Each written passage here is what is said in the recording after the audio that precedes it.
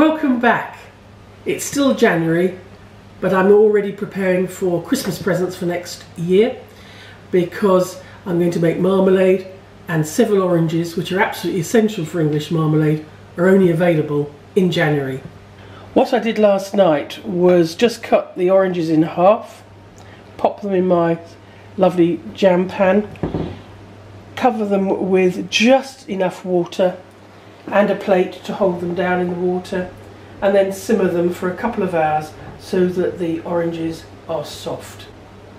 All I have to do now is scoop out the inside of the orange into my sieve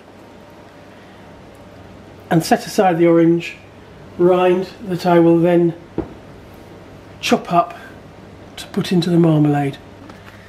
This is one of the most sticky bits, and what I'm trying to do is just get all the orange flavour from the pulp into my box, and then it'll go back into the marmalade with the remaining water. Now the rest of the water goes through the sieve just because I know there's a few spare pips in there.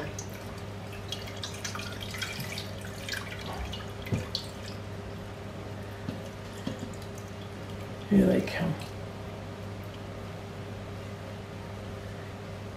And that can all sit and drain while I slice the oranges so that I can get maximum flavour, and it smells just lovely. Really sharp, bright orange flavour. Now I'm just slicing as very finely as I can.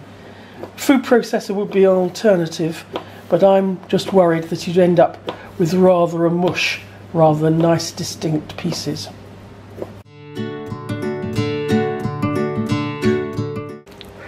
I'm just gently squeezing all these pip and the contents of the oranges just to get any more flavour and liquid out of them, but I don't want to push them through too hard.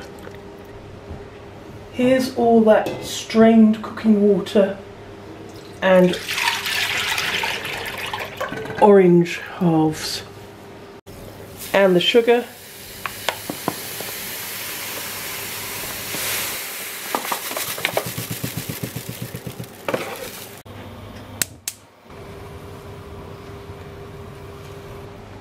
So the juice of 2 lemons, and the electric juicer is just perfect if one's doing quite a bit of fruit. That's the sugar all dissolved. I can't feel any more crystals, so now I'm going to add the orange and the lemon juice.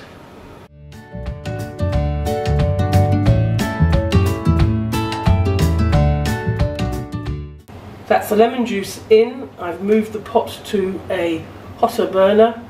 66.2 degrees Celsius. It's only 66 degrees, so it's got a long way to go. 103.4 degrees Celsius. So it's reached 103, and I'm going to start testing it for a set now.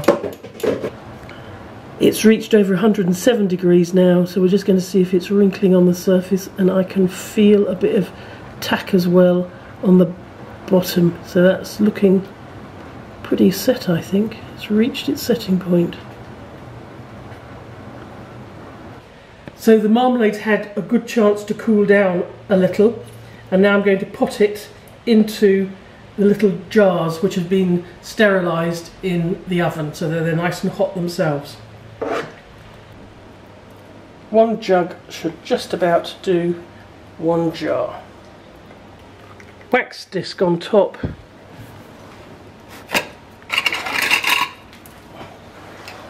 Lid to finish.